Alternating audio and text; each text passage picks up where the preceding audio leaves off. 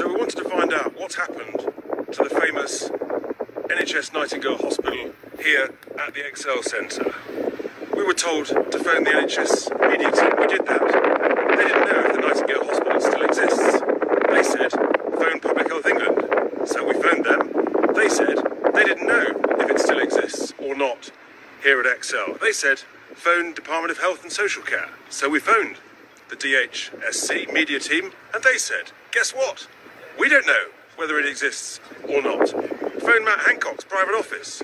Well, surprise, surprise, they didn't reply. So we phoned the GLA. We spoke to the Mayor's Deputy for Communications, and he said he didn't know what's happened to the NHS Nightingale Hospital.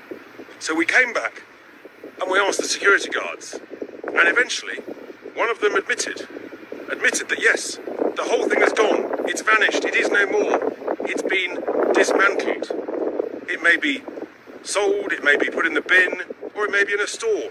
No one seems to know or tell us. What is clear is that although there's supposedly a crisis in London, there is no chance of using the supposed NHS Nightingale Hospital because it's gone.